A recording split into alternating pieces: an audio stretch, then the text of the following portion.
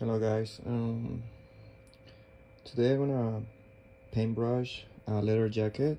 I've been trying to look for some videos on YouTube and I haven't found any.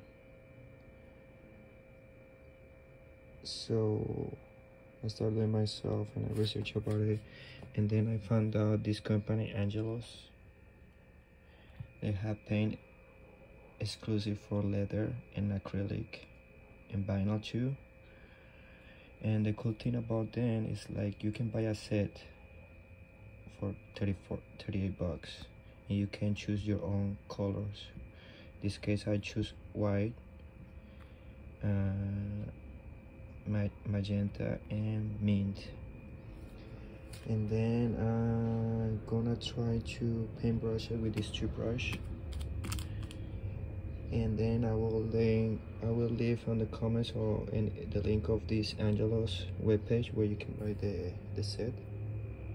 So let's go for it next. Okay, step first, you need to prepare the leather, and this is what you need: leather prepare and the glazer.